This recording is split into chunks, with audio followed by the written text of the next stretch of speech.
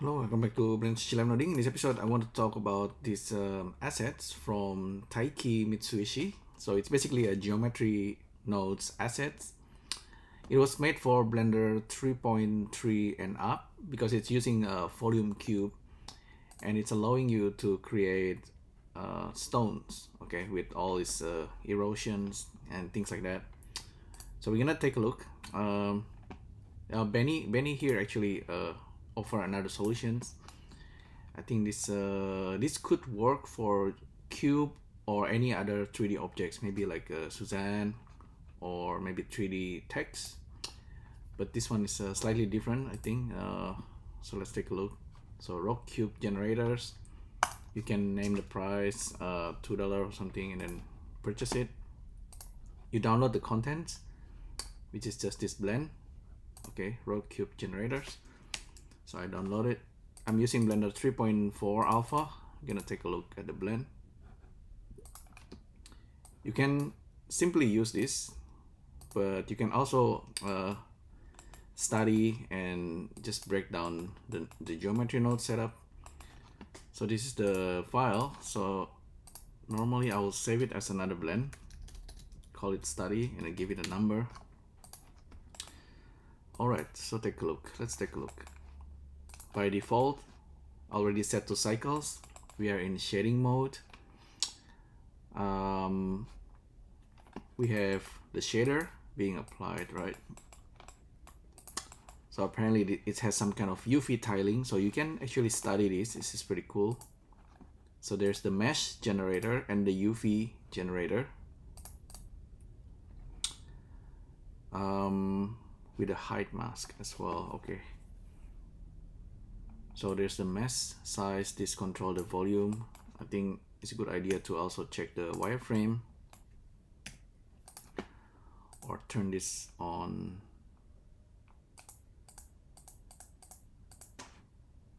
Over here, okay. So mesh size, that's definitely using the volume, resolutions, and then erosion. So this is the interesting part. And there's also the back, erosion back. What is that? Let's study this. Erosion back detail size, erosion seed. Increase the resolutions. Maybe we need to make this larger. Okay.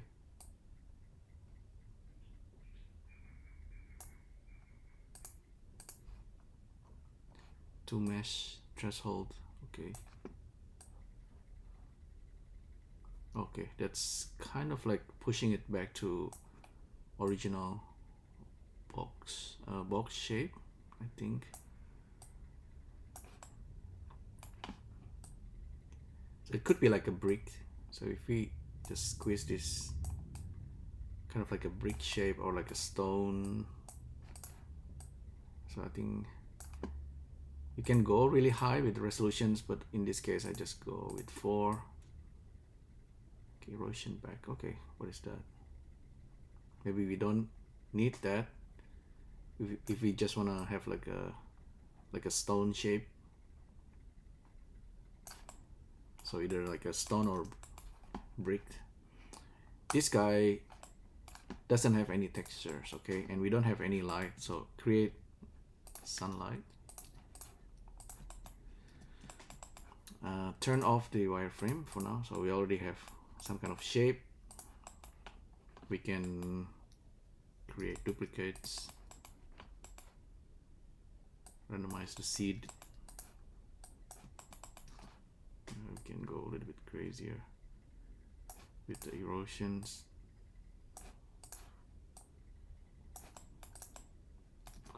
Okay, cool. The stone is happening. So it's using texture, UV. So for the texture, I grab it from CGBookCase. So this is one nice website. You can actually get a lot of really nice textures with resolutions and all these categories. I tried the concrete. let's just use it, one of them. Concrete wall. Color, height, okay, normal, okay. There's height for displacement. So I'll just use the color, plug this into the base color. This is for the shader. We are using principal BSDF. So I think it works when we are using cycles. Oh, okay, I forgot one thing. This is an object with all these geometry nodes, and then also another geometry nodes for the UV, right? We need another geometry nodes just to set up assign material.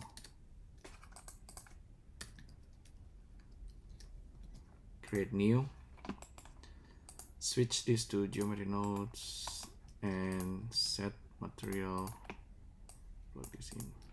So this material, okay, switch back to shader. So principles, there's bump and then okay, normal space. All right, if we try to duplicate and then pipe this UV informations and normal maps goes into there. We don't have bump, we need to have roughness. Okay, duplicate this. This is going to be roughness. Roughness goes to roughness. We need the vector UV. This is the normal. Okay, normal, roughness, base color. We don't use the displacement. Okay, we need geometry nodes and set material. We need to do that again. Geometry nodes.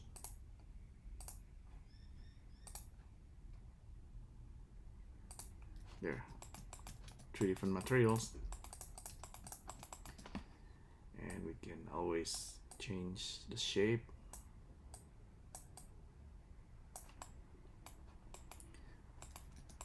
Okay, cool.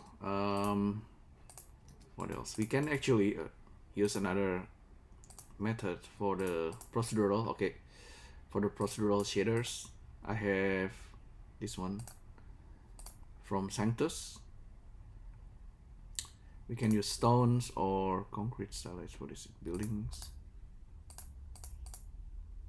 fabric, synthetics, stones. Yeah, okay. Yes, let's use stones. Assign material. So it doesn't work right away because we need to assign it here. Stones. So the UV, I think one thing that we need to use is the UV needs to be plugged into this guy. If we, sometimes we need to do that. Let's try another one. Marble, okay, let's try marble. Assign material, marble. And we might need to use denoise.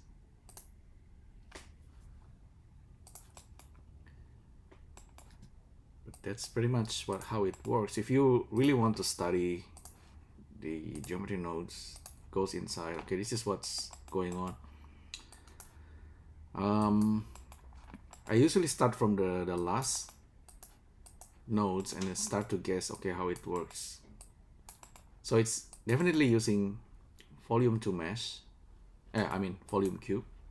Okay, so this one is doing the hard job. There's this volume 2 mesh that you can play with. Okay, this can change the topology a little bit. In this case, we just leave it like this.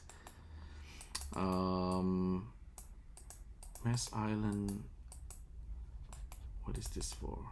Oh, that's for deleting geometry. You can turn it on and off with the mute and see the result.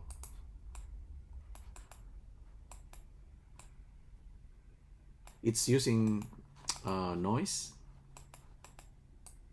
textures. That's makes sense.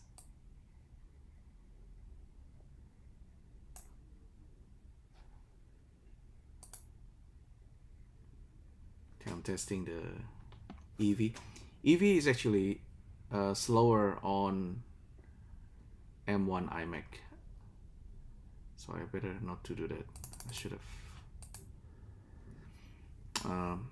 It's slower because I'm using this complex procedural shader. Maybe just gonna kill it. Go back to applications, Blender 3.3 is probably the one that I should be using. 3.4 is still kind of better. File save as. So if you're using Mac M1, never use EV, just go straight to cycles. It's gonna be faster.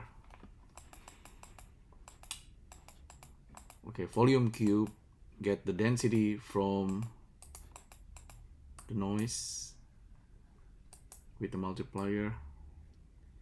Okay, it's multiplying itself with the Voronoi. I believe it's Voronoi. Okay, see Voronoi. It's a 3D 4D texture actually. And there's a lot of nodes here. Noise, Voronoi texture. Oh wow. Yeah, it's controlling the erosions and things like that. So the exciting part is that you end up with simple controller.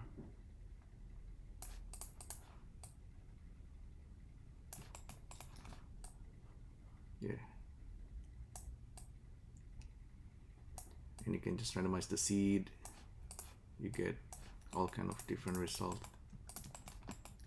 Duplicate it. See, you can hold options and then drag the seed. It's gonna move all the three numbers together. Now we have more variations of this. Yeah, so that's basically the setup, and now you can simply use it in your 3D scenes. It's very basics, I know, but it's you can try baking it. I'm using BBB bakers. Or if you just Google for Blender BBB bakers, and then you're gonna get some kind of add-on to bake this into 3D objects with texture that's ready for game engine or AR. So let's try. Just for the sake of it, I'm using Sanctus library. It's got a lot of cool materials. Okay, oh, I already have this gold and glass. Okay, the chocolate is my favorite. Chocolate. This one's gonna be metal, gold. Okay, as usual. Gold or coppers. Smart metals. Steel, rough. Okay. Whatever. And then create a sky texture. Okay, without the sky, it looks like this. Now let's create a sky. It's always too strong. You might need to adjust the color management. Filmic. Adjust the exposures.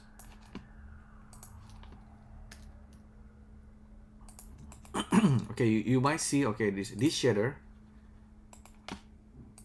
I think that's from Sanctus as well. It doesn't yeah, that doesn't seem to be quite working.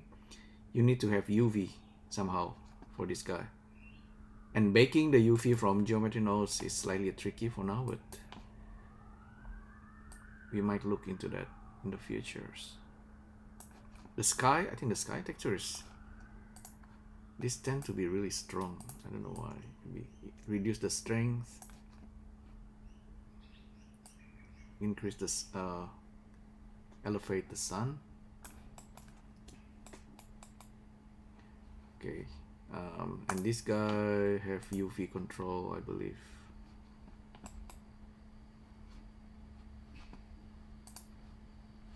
So with the principal BSDF and then all this PBR texture, you can always scale the UV tiling.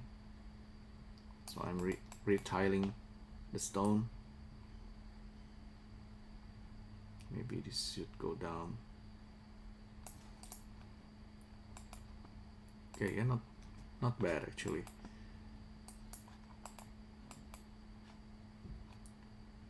But so that's basically the process from the creations, the whole process. So you download the blend files. It contains the procedural geometry nodes, and then we assign a procedural UV here, and then assign the material, which is it could be a procedural texture PBR or the one from Sanctus library. Normally this works better if you have like a proper actual UV. The custom UV from geometry nodes doesn't always translate right away. You need to, I think you need to do another step. But yeah, that's basically it I want to show you today. Thanks again for the blend, Taiki Mitsuishi. I also want to try this one from Benny. So in this case, okay, it starts from a cube and then there's a mesh boolean that goes cutting the edge. This will work really well for 3D text or any kind of 3D mesh. So this needs, I'll try to recreate it on myself. But anyway, hopefully you find this useful. Thanks again for tuning in, and I'll see you next time. Thank you. Bye.